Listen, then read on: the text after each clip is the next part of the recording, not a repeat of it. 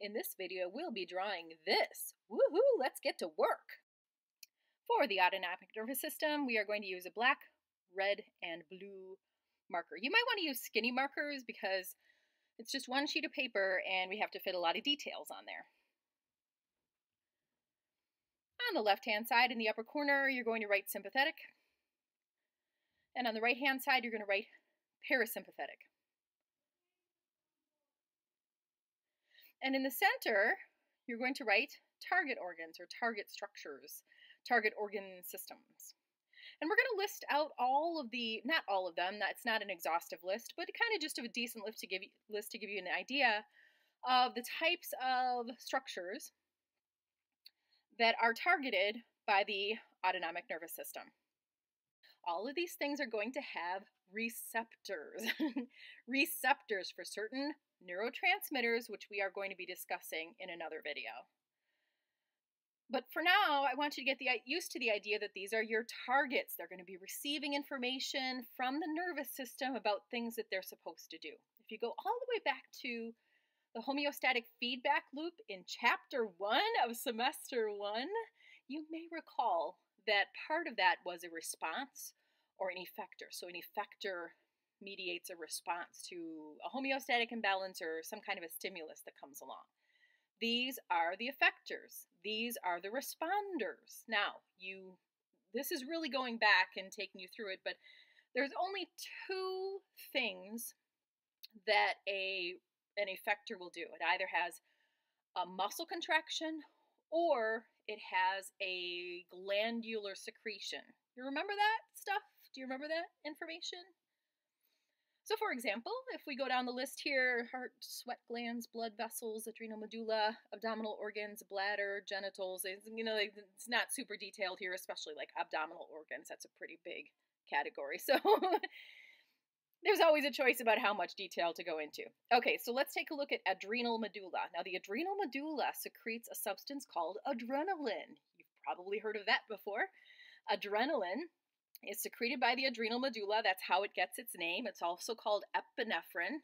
And when it secretes it, as you probably know, adrenaline or epinephrine has huge effects on your body. The things that adrenaline is known for are things like speeding up your heart rate, increasing your blood pressure, increasing your respiratory rate, for example.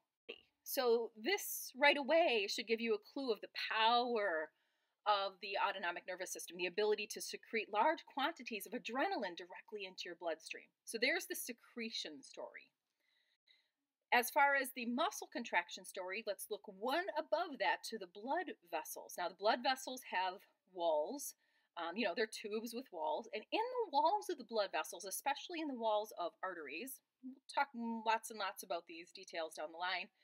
But I want you to understand that there's walls that have muscles in them. It's smooth muscle. And this smooth muscle can be targets of the autonomic nervous system and can cause muscle contractions of these smooth muscles in the walls of these blood vessels. And it's called a vasoconstriction. When you vasoconstrict a blood vessel, you tighten it up. In other words, not as much blood can pass through it. It's called a vasoconstriction. So there's a target from the autonomic nervous system to blood vessels that allows for a muscle contraction that's very powerful. It basically decides where in the body you're going to disperse blood, where you're going to distribute blood to. That's extremely powerful. And the autonomic nervous system is in charge of that. And so therefore the blood vessels are one of the targets here of the autonomic nervous system. So these are two examples of things, like general categories of things that can happen when the autonomic nervous system is involved. You can have a muscle contraction or you can have a secretion of a substance. So now that we've considered kind of the end result of the autonomic nervous system, let us get into the details of the way in which the central nervous system interacts to cause these things to happen, to cause these effectors to contract their muscles or to secrete their substances. Okay. Looks kind of curved from this angle, but that's a spinal cord. And up at the top is kind of a rudimentary depiction of the brainstem. There's two structures in the brainstem we're going to be drawing the midbrain and the medulla oblongata. Just go ahead and label those. Of course, in between there, you do have the pons, but that is not as important for our story today. I'm also going to go ahead and label the categories of nerves and the spinal cord: the cervical nerve, the thoracic nerve, the lumbar nerves. Remember all them? And you also remember at the bottom there is the sacral nerves, down towards the more, inferior end of the spinal cord. We're going to go ahead and draw the sacral nerves here. And there's 5 of them, so go ahead and draw 6 lines, because each of those little boxes kind of represents one nerve. The ones that are important to us today are S2, S3, and S4. Since the parasympathetic nervous system commences from the brainstem and the sacral nerves, it is considered to be the craniosacral branch of the autonomic nervous system. On the left-hand side, we're going to draw another spinal cord. Just so we're completely clear, your body does not have 2 spinal cords. We're simply duplicating it on the left side for the sake of simplicity. Again, this is my favorite way to depict the autonomic nervous system, is where the target organs are in the center, and then you draw kind of 2 versions of the central nervous system on either side, because this kind of tells the story in the way that I want to tell the story. So there's going to be a lot of details to this, right? But you want to put the target organs in the center because kind of you want to think about the end result of this. On the sympathetic side, we do not involve the brain here. We are only interested in the spinal cord.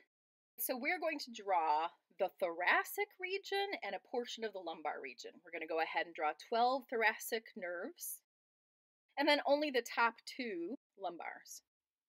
The sympathetic nervous system is considered the thoracolumbar nervous system. Thoracolumbar. It's all the thoracic nerves, T run through T12, plus L1 and L2. Remember that on the parasympathetic side, it is considered the craniosacral branch. And on the sympathetic side, it is called the thoracolumbar branch. Next, what we're going to draw is something that you've probably not given a lot of thought to before. It's called a sympathetic trunk. Go ahead and do a Google Images search on the sympathetic trunk. There's one on either side of the spinal cord. So we'll go ahead and draw both of those here.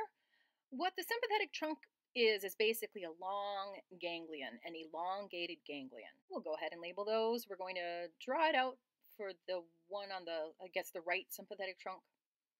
But for the left sympathetic trunk, remember everything is reversed left and right, we will just abbreviate it. You want to keep your words and all the details as small as possible. Just kind of do what I'm doing, it'll be fine. The next thing that we're going to draw are 2 substantial ganglia on the sympathetic side and 3 on the parasympathetic side. You'll notice that they're sort of in between the central nervous system and the target organs. What a ganglion is a place where a synapse occurs. So the next thing that we're going to draw is a representative neuron that is leaving the central nervous system, synapsing inside of a ganglion or synapsing inside of the sympathetic trunk, and then making another interaction with the target organs. So that is the point of the ganglia, a point where these synapses can occur. We're going to go ahead and start drawing representative neurons. You'll notice that there is one little circle, and we're using blue for this. 1 circle inside of the midbrain, and then 3 inside of the medulla oblongata. And you'll notice, please do notice where the synapses occur. The little blue dot is inside of the brainstem or inside of the sacral nerves, and that represents the cell body and dendrites, anything like that. And then the line that we're drawing there is an axon that takes information from that cell body and carries it to a synapse. And you notice the synapse is sort of this little V or Y shape there. Now notice the presentation of the Ys. 3 of them land right inside of those representative ganglia. And some of them do not have ganglia. That's simply a synapse that appears to be sort of floating in space. Sticking with our blue marker, we're going to go over to the left side, to the sympathetic side, and we are going to draw dots or cell bodies inside of each of the boxes. Go ahead and just put little blue dots inside of each of those. The blue color does matter. It doesn't have to be blue. Of course, it could be green, or it's like maybe some cool color like that, but something like that. And go ahead and draw your cell bodies in each of these nerves. The next thing we're going to do is draw axons. Now, I always have to pick and choose with this kind of a lesson the amount of detail that I want to go into. So what I've chosen is not to go into specific detail about the types of nerves that are leaving. There's specific names for all of these, and I don't necessarily think that's very important information, but some people are super detailed anatomists, and you can certainly get to know that information. I have no problem with that at all. You could get to know the splanchnic nerve on the sympathetic side, or of course the vagus nerve on the parasympathetic side, or the names of all the ganglia, celiac ganglion, for example. So yes, all of the ganglia have names as well, and this is not an exhaustive list of the ganglia. There's plenty that are not actually pictured. We're basically just drawing a representation and examples of each of these things. And we're going to go ahead and draw. We're going to go ahead and skip down to L1 and L2, representative neurons that leave out of the spinal cord, and they actually skip right through. And you notice there's no synapse in the synaptic trunk, in the sympathetic trunk. Instead, the synapses are directly in that ganglion. You'll notice they kind of pass right through. So generally speaking, on the sympathetic side, everything at least passes through the sympathetic trunk. We're now going to go down to T5, 6, 7, and 8, and we're going to draw representative neurons that are going to pass through this ganglion. There's going to be one synapse made inside of this ganglion, but then there's going to be the passage. This is a little bit, I feel like I depicted this poorly, but anyway, there's going to be one direct path directly to that very special adrenal medulla. Super special. There's a direct connection between the spinal cord and the adrenal medulla. This is the only direct connection that there is. In the autonomic nervous system, everything passes through two neurons in a row. But for the adrenal medulla, it's special. There's only one. So let's go ahead and take a look over at the parasympathetic side. We're going to go ahead and draw another set of cell bodies. There will be little dendrites there too, but we don't need to go into that level of detail. And for each of those axon terminals there, we're going to draw a cell body that's going to be receiving information from the first neuron in line. The first neuron in line is called the preganglionic neuron. The second neuron in line is called the postganglionic neuron.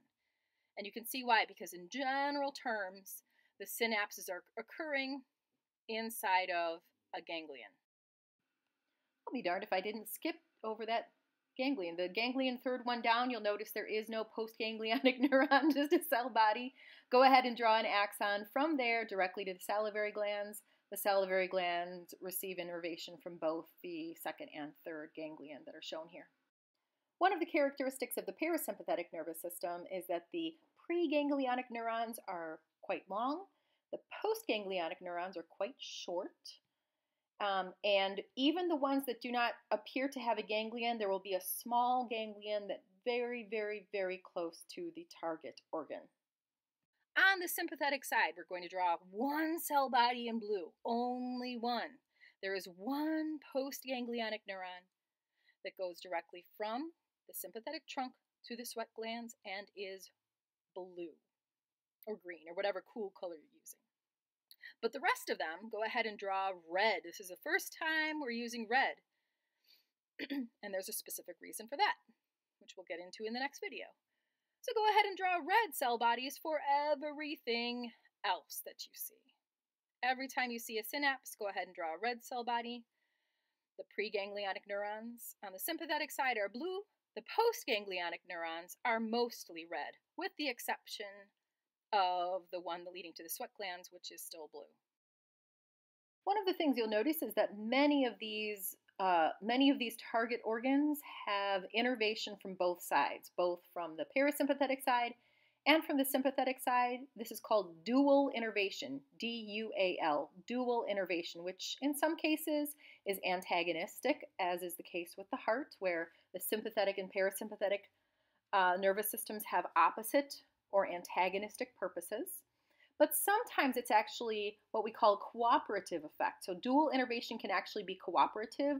This would be the case, for example, with the genitals, where both the sympathetic and parasympathetic nervous systems are involved with copulation and sexual excitement.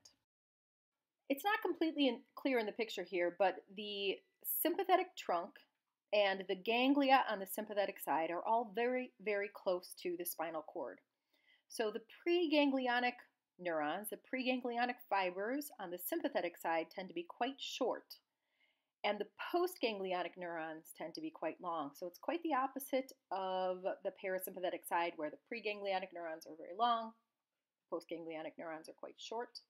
On the sympathetic side, again, the preganglionic neurons are very short, oftentimes making synapses very close to the spinal cord, for example, in the sympathetic trunk, which is right there next to the spinal cord. And then the postganglionic neurons tend to be quite a bit longer.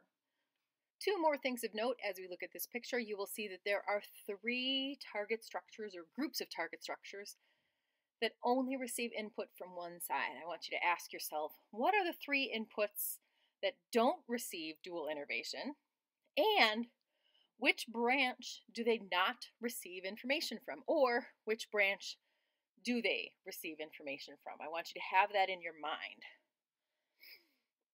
Additionally, I would like to say, just kind of as an introduction to the next video, because it's an esoteric concept that cannot be repeated enough, I think. The red and blue colors are significant. The blue color, every time you see a blue neuron, it indicates a neuron or a representative neuron. Remember, this is representing, hundreds of neurons in each case, or more than that. So every time you see a blue, that means that is a cholinergic neuron that produces and communicates with acetylcholine. Therefore, it's cholinergic. When you see the red, this is what we call an adrenergic neuron, which produces and communicates with norepinephrine and epinephrine. Norepinephrine primarily. So we have adrenergic neurons that are red and cholinergic neurons that are blue or green, whatever color you used. And as we move on into the next video, I want you to keep that in mind. So kind of take a look at it right now and familiarize yourself with, well, which of these is cholinergic? Which of these is adrenergic? What does that mean?